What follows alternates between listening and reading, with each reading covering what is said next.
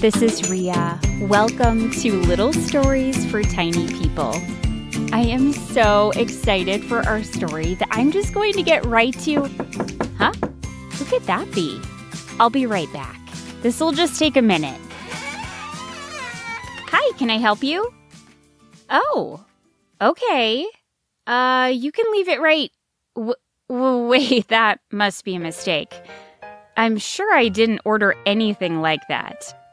I really can't... Uh-huh. Well, couldn't you just... Okay. Thank you. You too. Well, this is a first. That was a delivery. And not just any delivery. It wasn't a normal delivery you'd expect to show up at a podcast studio, like a new microphone or a bag of decorative gravel or a rake for a Zen garden. It was something else. Something I definitely did not order and something I do not want in my studio for perfectly understandable reasons. It's an enormous ant farm. Whatever size ant farm you are imagining right now, double it. Triple it. This thing is gigantic, and it is now literally right next to me in my tiny little studio, forcing me to push in my hard metal stool as far as it will go. I don't have room for this. I already have my tower of breakable plates, the remains of my antique teacup collection, my hall of mirrors, the wind chimes I have to make sure to keep still when I record my stories. I cannot fit an oversized ant farm teeming with ants. And I would never order this. I can't even think who would have... Oh, I have a new email. It's from the Studio Spiders. Dear Rhea, please make sure you do not scratch the glass of our new ant farm with your fingernails. What? My fingernails are very normal and could never scratch glass. And secondly, why did you order this ant farm? That is downright sinister. That's it. I'm selling this ant farm. I'm also putting my email notifications on silent. Let me just make a quick post to get rid of this thing. Brand new, never before used ant farm. The perfect gift or a great addition to your vacation home. There we go. Well, I'm not going to be able to get rid of it in the next 30 minutes, so I guess I'll just get on with the story. It is a little strange telling a story while pressed up against the glass of a gigantic ant farm brimming with ants, but when you are a storyteller, this is just the kind of thing you have to deal with.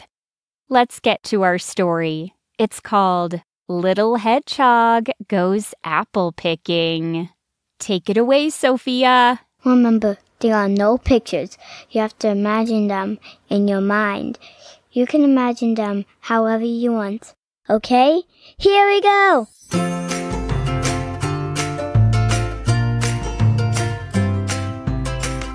It was 1 o'clock in the afternoon on a Wednesday in early fall when Mr. Hedgehog woke up out of a dream, sat up in bed, and murmured, "Apple cricket muffins," with a dreamy look on his face. His eyes fluttered open, blinking against the sunshine coming in his window. The dreamy look on his face vanished as he realized there were no apple cricket muffins. It had been yet another dream. Lately, Mr. Hedgehog could not get apple cricket muffins out of his mind, specifically his Nana's famous apple cricket muffins. When he was a tiny hedgehog, she'd make them just for him every time he visited her. They were so good. Made with fresh apples. They must be freshly picked. I picked these apples today in broad daylight. when I should have been sleeping. Fresh crickets, of course. Caught them myself. One gave me quite the runaround, I'll tell you that. And a variety of flavorful spices. Just the tiniest pinch of cardamom, my dear. Sitting up in bed, blinking against the harsh afternoon light, Mr. Hedgehog decided then and there he was done dreaming about apple cricket muffins. It was time to bake them himself. He shuffled into his tiny, prickly daughter's bedroom in the middle of their underground burrow within a great forest teeming with life. Sunlight poured through the little round window in Little Hedgehog's room, where she and Bibi, her best friend of all time, were asleep on the burrow floor. Little Guy, the chameleon who lived in a leaf-filled enclosure in the corner of Little Hedgehog's room, perched on a branch and fixed one big eye on Mr. Hedgehog. Mr. Hedgehog was just about to wake Little Hedgehog and Bibi when he heard, "She told me I could have 5 buckets of root vegetable lollipops. And I said 3 was fine." Mr. Hedgehog stopped short, a smile crossing his face. He paused a moment, then opened his mouth to speak. But then he heard, "3 buckets should be more than sufficient. My mom says one should never have more than 38 fruit vegetable lollipops in a sitting." "Okay." Mr. Hedgehog blinked. He crept closer to check that Little Hedgehog and Bibi were, in fact, asleep. He leaned over Little Hedgehog so that their noses were nearly touching. All of a sudden, she sat up in bed. "Yum!"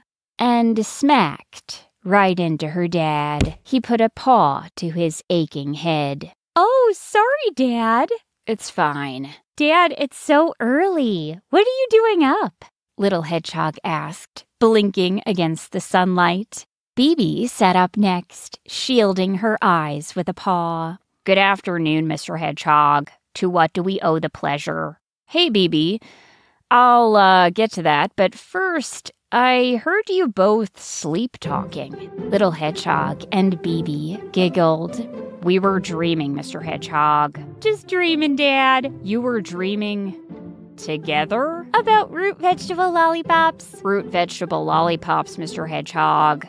"Okay, look, I'm here because we are going apple picking. We haven't seen Nana Hedgehog in a few weeks, and I thought we could make some apple cricket muffins for her, just like she did for me when I was a young hedgehog." Little Hedgehog's and Bibi's eyes grew wide. "A visit to great Nana?" "Little Hedgehog's Nana Hedgehog is superlative in every way, in my opinion." "And apple picking?" "Mr. Hedgehog, we are going to travel to an apple orchard and select our own apples with which to bake delicious treats." "That's right. And it's no fun to go to the apple orchard at night. I figured we'd get up early and get there while the sun is up." "Yay!" "Yay!" "Yay!" The third yay came from Little Guy, who stared down at them with big eyes from his leafy perch. "Oh, Little Guy, you're up!" "Good afternoon, Little Guy." Little Guy's only word was yay, so he just smiled. "Dad, can we bring Little Guy? Please, can we bring him? Please, can we bring him?" "If he wants to come, sure, why not?" The 3 of them scampered through the daytime forest on their way to the apple orchard. Mr. Hedgehog pushed an empty wheelbarrow.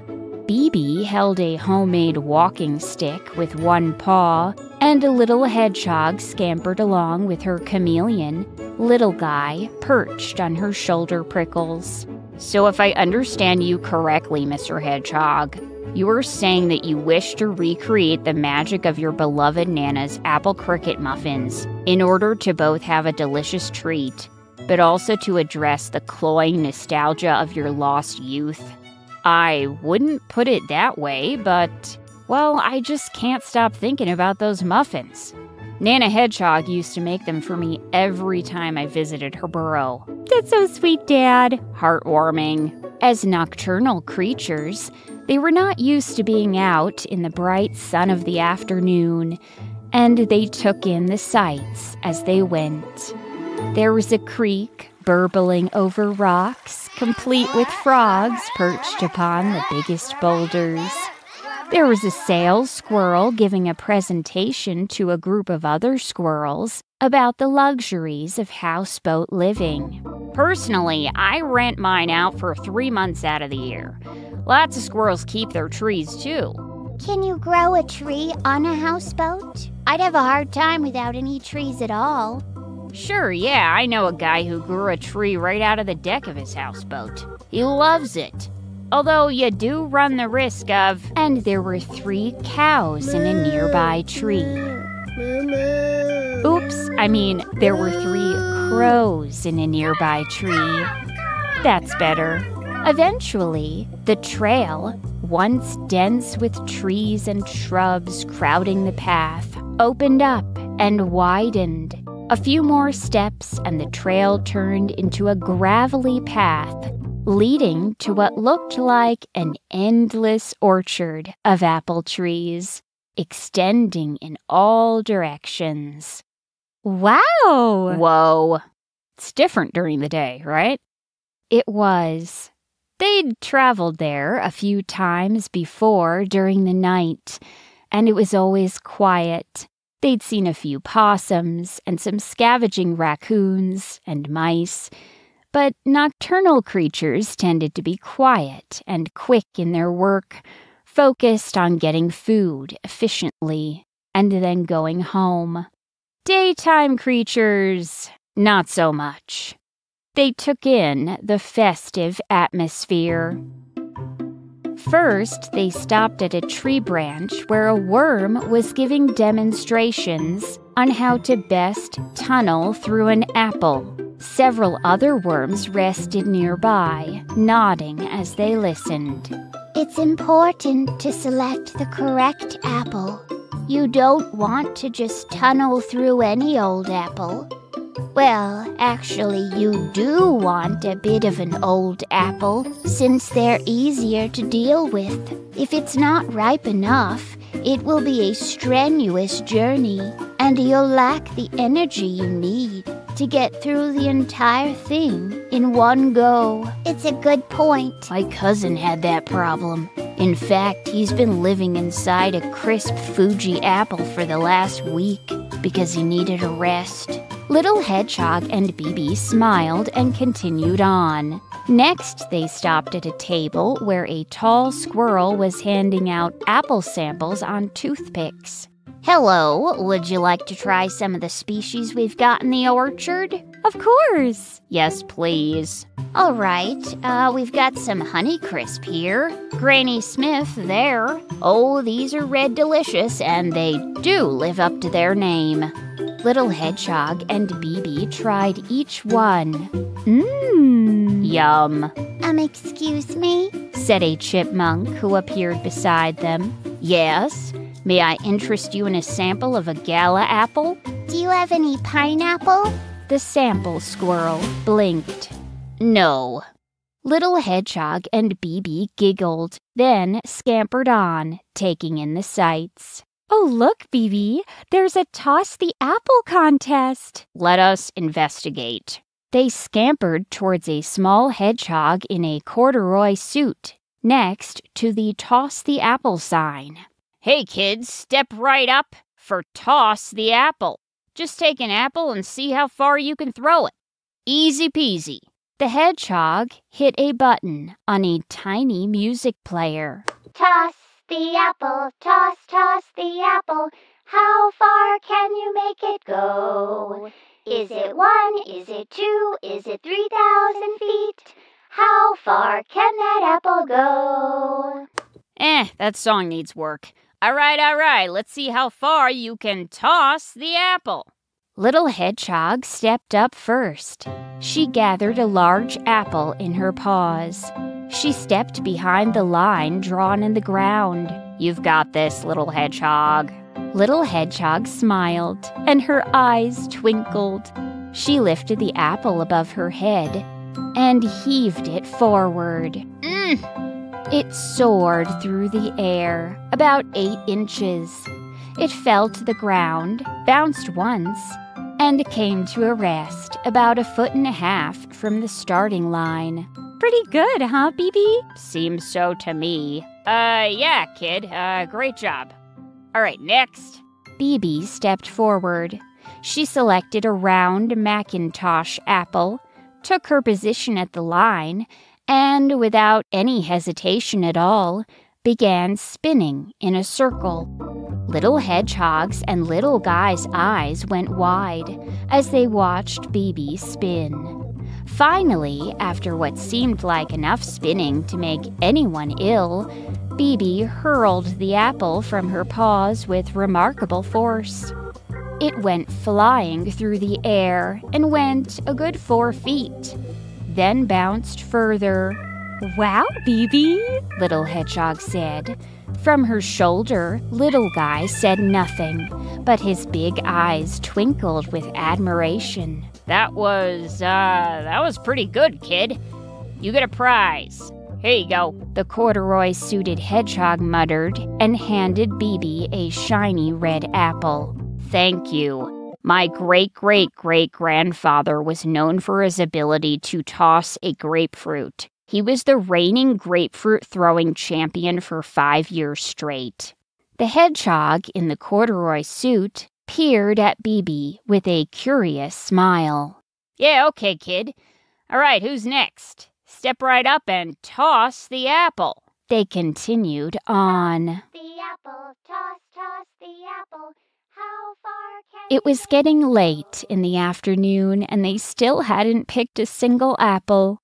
Little Hedgehog and BB wandered through the rows of trees until they located Mr. Hedgehog. He was standing, paws crossed over his chest, staring up at a spider's web glistening in the sun. "Beautiful, isn't it?" he murmured. His tiny daughter and her best friend looked up at it and saw the way the threads of the web caught the late afternoon light. "Lovely, Dad." "It occurs to me now, Mr. Hedgehog, that perhaps we appreciate the profound beauty of sunlight because, as nocturnal creatures, we see little of it.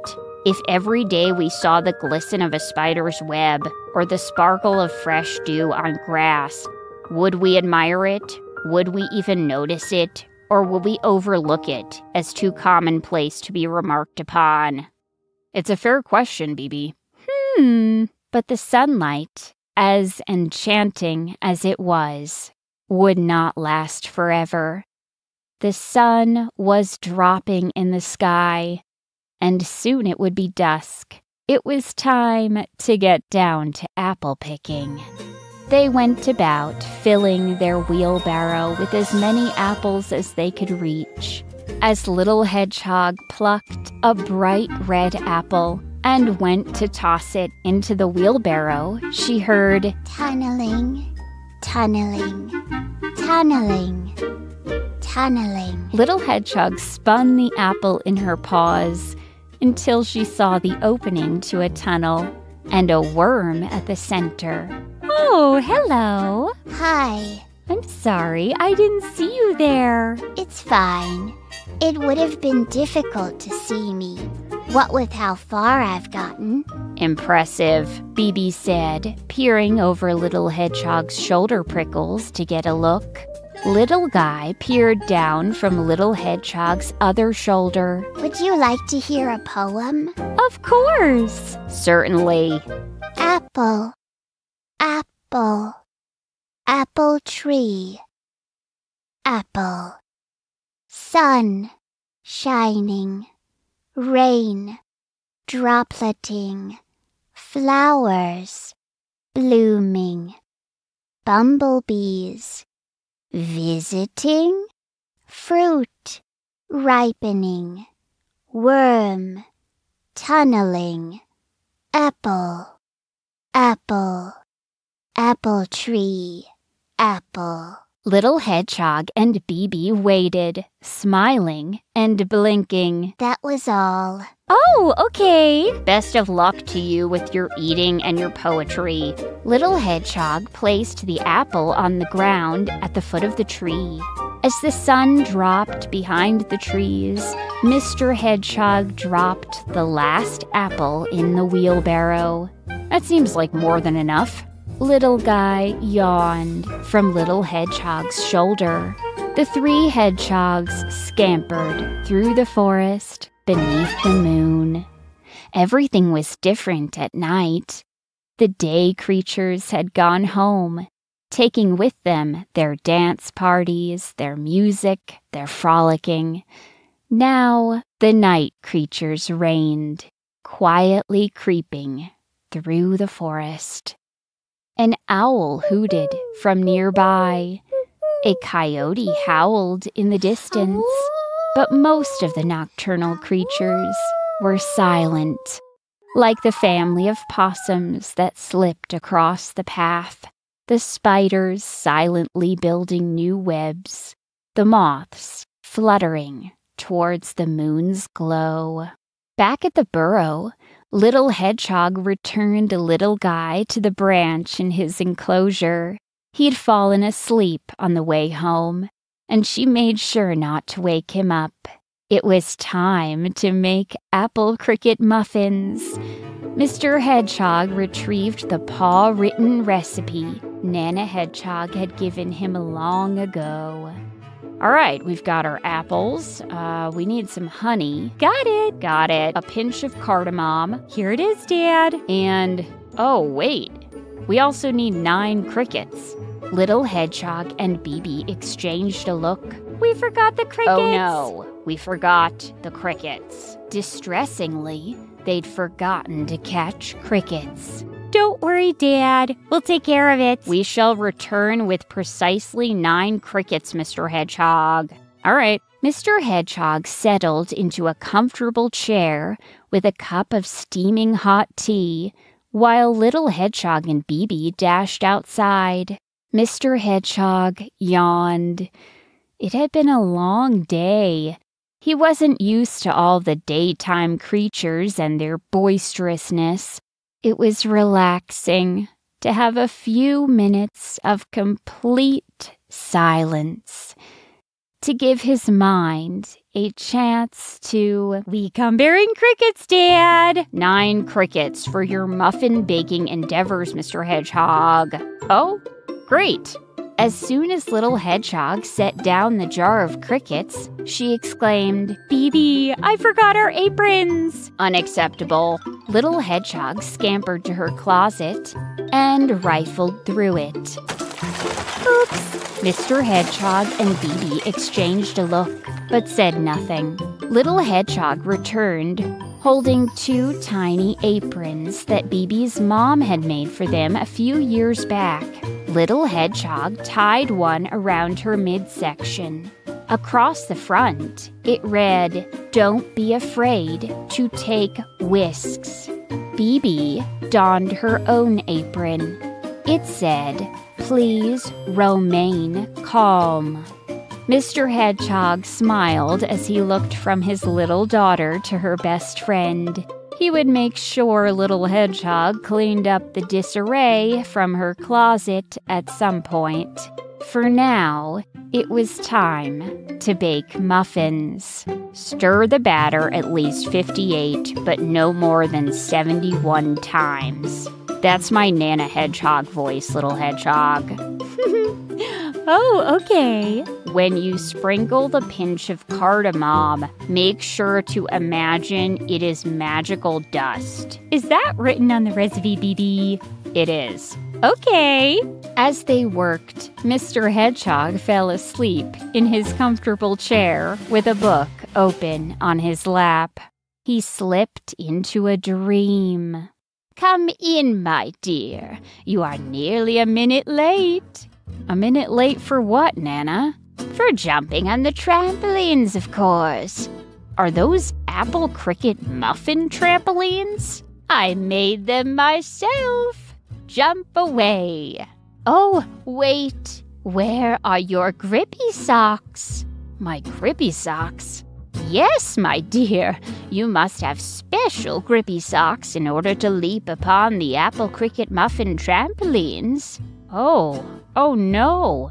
Can I bring my own grippy socks? Oh, no, my dear. Never. Here, I knitted you these special grippy socks. Here you are. Thank you, Nana. Now jump and nibble, my darling. Mr. Hedgehog stirred at the sound of the oven dinging. Ding, ding, ding. He was still half asleep when... Oh, Dad! Mr. Hedgehog, it is the appointed hour at which we shall visit Nana Hedgehog with our delectable treats. Huh? Grippy socks? What? Mr. Hedgehog sat up in his chair. His prickles were mussed, and he spent a moment flattening them into place. He peered at his daughter and her best friend. Little Hedgehog and Bibi were smiling prickle to prickle. They also held a plate towering with a pyramid of apple cricket muffins, balancing it between them.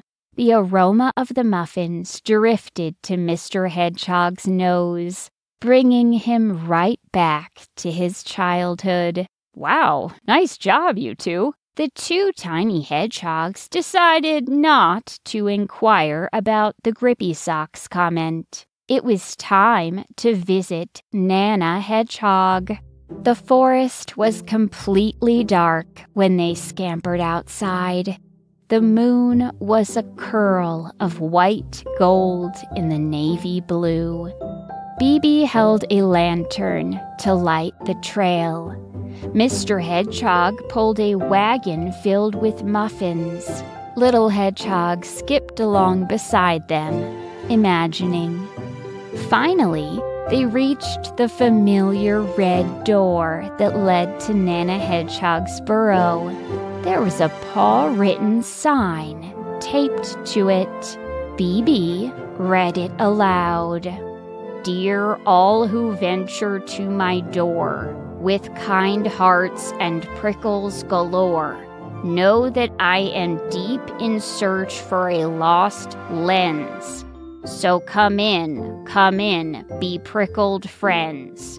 Be at home in my modest abode, as I search for my lens, last seen upon a toad. Little Hedgehog and Bibi exchanged a look and grinned prickle to prickle. What does that mean, Dad? What does she mean by lost lens, Mr. Hedgehog? Honestly, I don't know, but this is pretty standard for Nana Hedgehog. Mr. Hedgehog left the muffin-filled wagon on the front stoop, and the three of them slipped inside the little red door. Inside, Nana Hedgehog's burrow was cozy and bright. On her wooden table, a candle flickered, wafting a vanilla cinnamon scent around the house. They heard Nana Hedgehog bustling about in the other room. It must be back here somewhere. Let me just... Mr. Hedgehog winced, and Little Hedgehog and Bibi stifled a chuckle. A moment later, Nana Hedgehog appeared in the doorway and startled at the sight of them. What a delightful surprise, she said, beaming. Nana Hedgehog wore a sparkly gold sequined vest and tiny clackety shoes on her feet. She looked from hedgehog to hedgehog in her living room, and her eyes sparkled with delight. She scampered right to them, hugging Little Hedgehog first. Oh, I remember when you were the size of a honey throat lozenge. Then Mr. Hedgehog, not working too hard, I hope. Then Bibi, my goodness, your prickles are sharper every time I see you. Thank you. When Nana Hedgehog pulled away, they understood the meaning of her poem. She smiled and blinked behind her enormous glasses. One of the lenses was missing. "We see you have lost a lens." "I have, and I can't seem to locate it. But it's a fun mystery, I'll admit." Bibi bent to the ground and picked up something in her paw. "Is this your lost lens?" "Wow, Bibi!" Nana Hedgehog's eyes went wide with delight. "I must have looked there 23 times. That is precisely where the toad was standing. Bibi, you need to visit more often." Bibi smiled. Nana Hedgehog took the lens and popped it back into her glasses. "Now then, to what do I owe the pleasure of your unannounced visit?" "Well," Mr. Hedgehog began. Wait, let me guess." "Okay." "It's more exciting this way." Nana Hedgehog closed her eyes for a beat, thinking, then burst them open and clapped her tiny paws together. "You have come to perform a reenactment of the famous debate between Sir Vonson Tippendorf and Lady Whimspatrick Milquetoast on the topic of whether a piano should be installed at the top of the old sycamore tree. No? I would like to do that in the future, though. You have come to borrow a book from my collection of insect encyclopedias, perhaps volume 27, which features insects that resemble leaves. No? I would like to do that in the future, though. Mr. Hedgehog smiled. All right, allow me one final guess, Nana Hedgehog said, her eyes bright. You are here because you are sweet darlings and you wanted to visit your dear Nana Hedgehog. Yes, that is true. Of course. And also, we brought you delicious apple cricket muffins. Mr. Hedgehog went to the door and wheeled in the wagon towered high with muffins. Oh, my dears, Nana Hedgehog said, clasping her paws together. They spent the rest of the night at Nana Hedgehog's burrow. The apple cricket muffins were delicious, of course. Nana played them her favorite records. Bibi perused volume 27 of the Insect Encyclopedia. Her favorite page featured ghost mantises. The four hedgehogs sipped tea and laughed about the goings-on in the forest. All was as it should be.